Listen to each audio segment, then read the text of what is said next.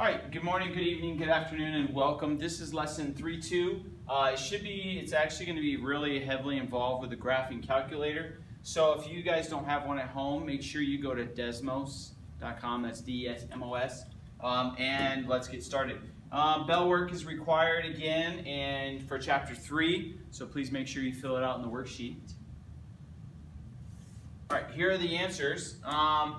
First one here is standard form, add 2x to both sides. And standard form is ax plus by equals c. So it'd be 2x plus y equals -9. This is not in standard form because of the xy part right here. And then lastly, you plug in a 15 here, 15 times w, and you'd get your total charge, which is $90.25. We are going to be doing some more modeling today. We're basically going to graph linear equations to find the x-intercepts and to find all of the zeros of linear functions, and we're going to start modeling them. On your notes, you will have some vocabulary words. Basically, it's what a linear function is, what a parent function is. Here's a parent function. The parent function is just x itself. And so if you were to graph just x on a graphing calculator, it would come across as just a horizontal line that passes at the origin, and its slope is just 1, so it's going up and down. Find the zeros of each linear function by graphing. So all we do is go into Desmos, and we're going to graph these two equations, or if you have the graphing calculator at home, and find out where does it cross the x-axis. So on this, ladies and gentlemen, here is the first equation set up. There's number 1, and here's the second one. So where does it cross the x-axis? Here's the advantage. So I'm not sure why all of you at the beginning of the year when I said let's use Desmos, you had a slight panic attack. This is actually a great tool to use and probably easier to use than most calculators. So for the first equation, which is in red, our x-intercept is -6, 0. And the blue one, which is the second equation, the x-intercept is -3. That's all I'm looking for today. If I asked you for the y-intercept, you just click on the line and you'd give me the y-intercept as well. Pretty simple. So what I want to make sure you guys can do now is, as a function, tell me where these x-intercepts are on the graph.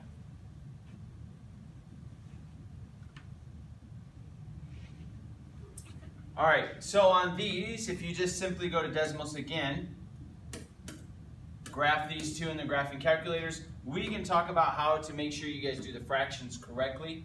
And that's it. So on this first one, the first one is green, the 2/5 plus x. If you put that in, you would get your calculator to come across. Your x-intercept would be -15. Okay, and then the other equation, the x-intercept, would be 2.5, or actually 2.4. So please make sure, if you guys struggle with this, let me know. But on Desmos, to enter a fraction, hopefully you guys have figured it out. It's just 2 divided by 5.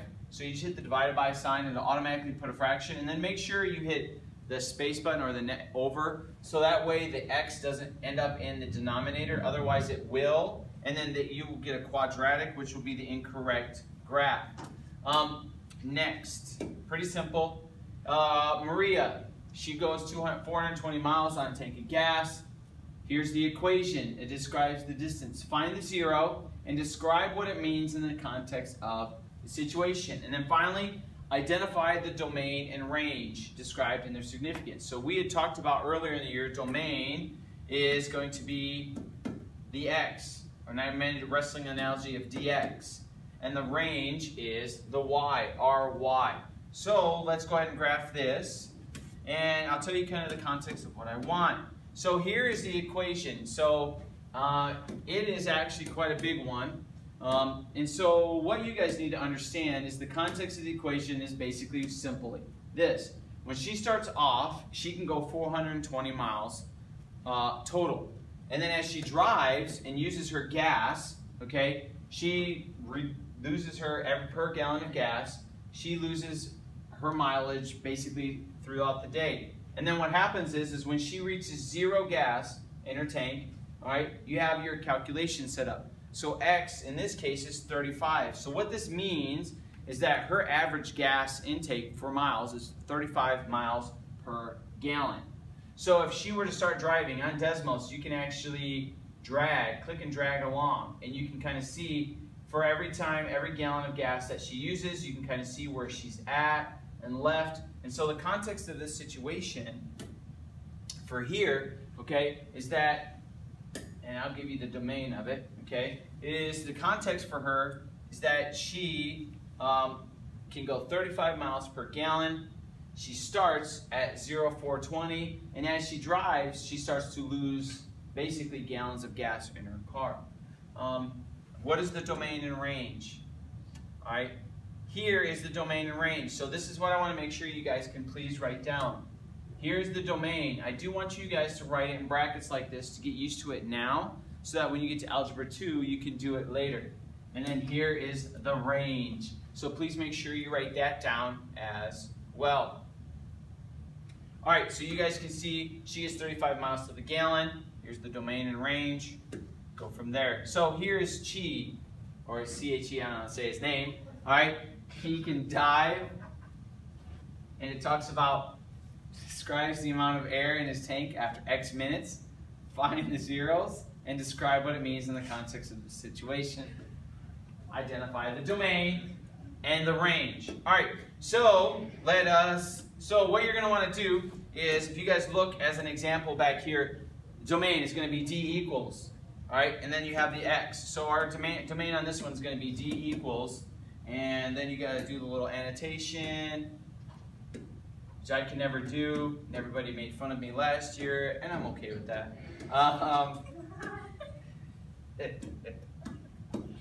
X, all right, and then you want to have your range. So we do our range equals Y, and then it's 0, Y, and then you end up at the bend. So let's look at the end. You basically close the graph.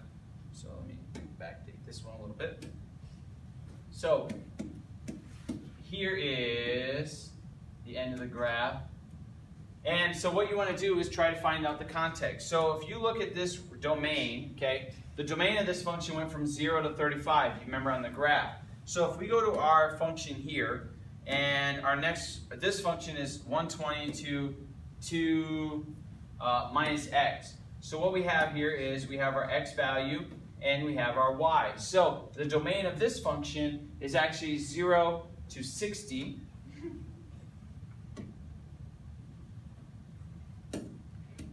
The domain of this is 0 to 60, so this would be 60 right here. And then the range,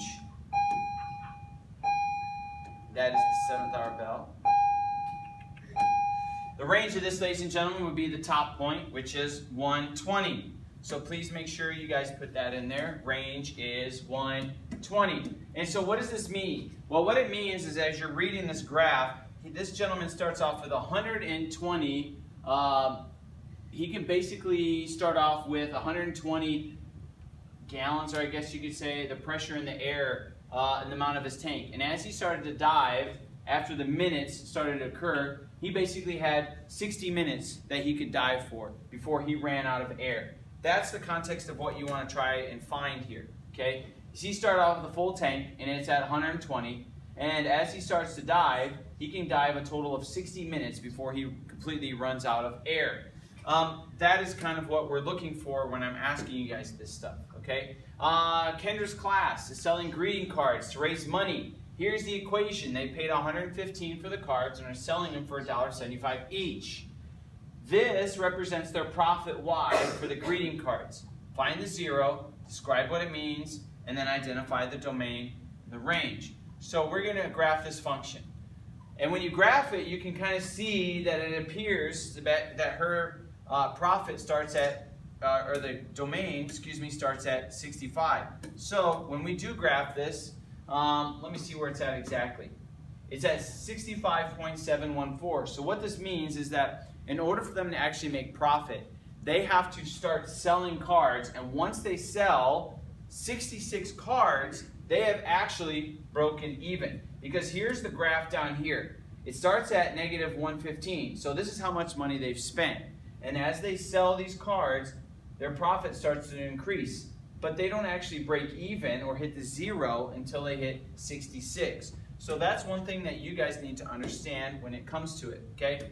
The domain of this would be 0 is any number that is greater than 0, because that's the reality of the situation. The reality is when you're looking at this is that they're going to sell cards anything greater than 0, and it's going to keep going up, all right, any x value. And then the range of this function is it's going to start at -15. So the range is any number y value greater than -15. Last, but certainly not least, Antonio's class is selling candy to raise money for the class trip. They paid $45 for the candy, selling them for $150 each. What is the function? The function is y equals 1.5x minus 45, and that's how they're selling the candy bars. Describe what it means. Last graph. I go on Desmos and I graph it, ladies and gentlemen. I find the x-intercepts. Okay?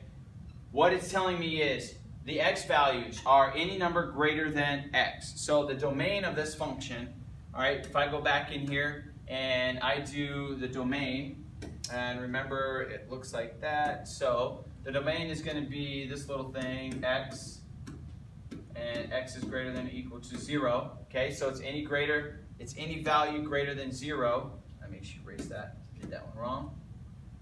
And it's this thing. All right, and then what is the connotation of the range? The range, all right, is y, and that is going to be is greater than or less than any number greater than, if you look at your graph again, -45. That's the number we're shooting for here. Whoops. So it'd be -45. That is the range. And what it means, so you have to interpret this graph. When we look at this graph, we can tell that Antonio, he spends $45, but he doesn't make a profit until he sells 30 candy bars. So that's the concept of it. All right. When you finish off the equation, that's what you're looking for. Find the 0 and describe what it means. It means that he has to sell at least 30 candy bars to make a profit, and then after that, you could see how he was successful after that. Ladies and gentlemen, that was it for this one. It's kind of a short one, and we graphed a lot. So please make sure you guys know how to use Desmos. And if you have any questions, please come see me in class. The homework should be in the comment section of the YouTube video, but I also should have it posted on Canvas by then. And the next time, ladies and gentlemen, have a great day, and I'll see you in class.